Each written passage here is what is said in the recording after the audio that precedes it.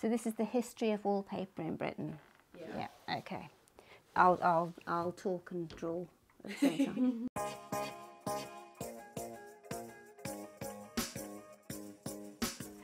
So my name is Keren Protheroe and I'm the archivist here at Style Library, and we're here in a very special room at Style Library HQ. This is the design archive.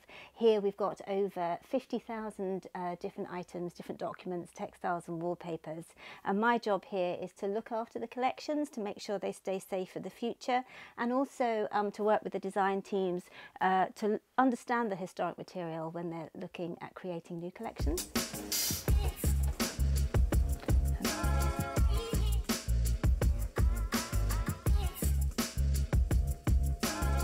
So the history of wallpaper in Britain really begins in the 17th century, though there are earlier examples of papers found elsewhere, particularly in Germany and in the Netherlands in the 16th century.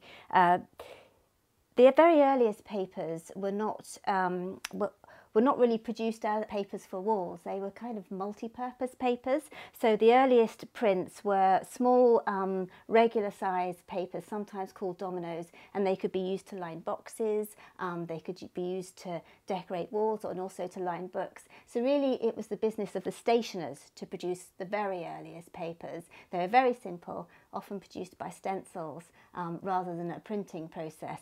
And that eventually became something that became more and more fashionable in the 18th century, and that's when you had pieces of paper joined together and printed on, and that's when you get the first proper wallpaper repeats.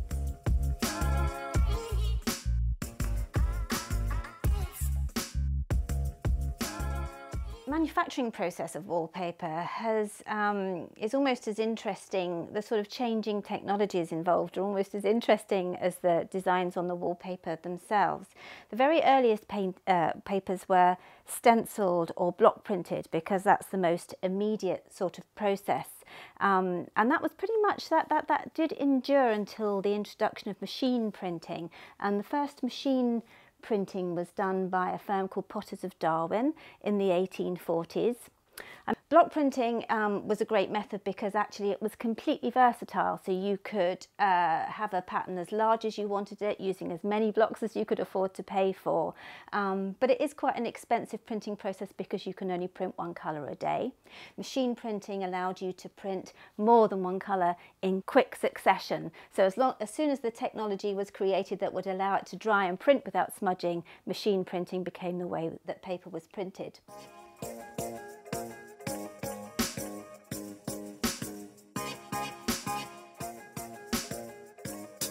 So here you can see how wallpaper was block printed, and as you can see it takes quite a lot of space, but the actual equipment itself is quite rudimentary. Block printing is a little bit like potato printing really, just a lot more sophisticated, but you can only print one colour a day. So this hanging mechanism here, this is where the paper was printed and then it was hung up to dry, and the next day it would be unrolled and then it would be reprinted with the second colour.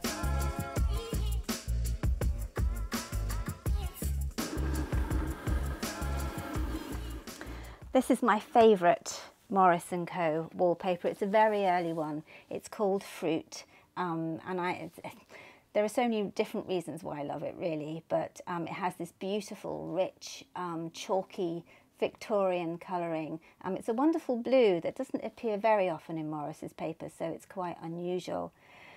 But I love the surface quality that's created by the block print, the way that the oranges and the lemons have been modeled, so they have a kind of three-dimensional quality that really shows off the ability of the block maker to create a really good mark that allows this kind of shading effect. And I just think it's both a very Victorian paper but also a really modern paper. Its colouring and its surface quality and its design, I think, would be dramatic but very easy to live with now.